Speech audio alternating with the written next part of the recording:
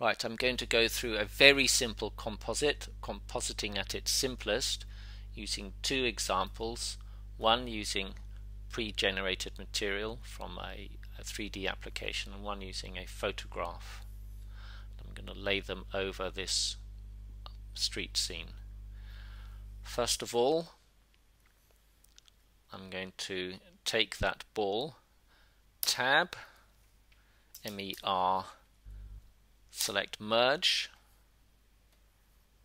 so that's A and B connection, connect up the viewer to that, and there we are, as simple as that. The B feed goes into the background, takes the background, and the A feed takes the foreground. Okay.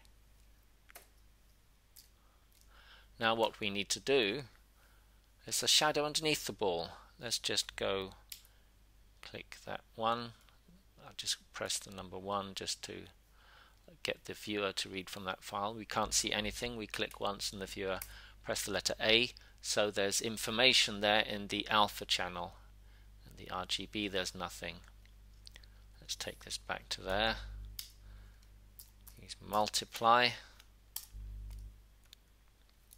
Double click on it. Command double click, which will raise the properties panel up above here.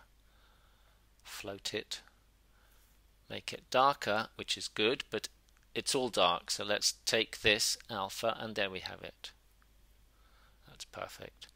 So that's with pre-generated material that's already been pre-multiplied. What we'll do next is the same but with a ball. It's a little bit more complex.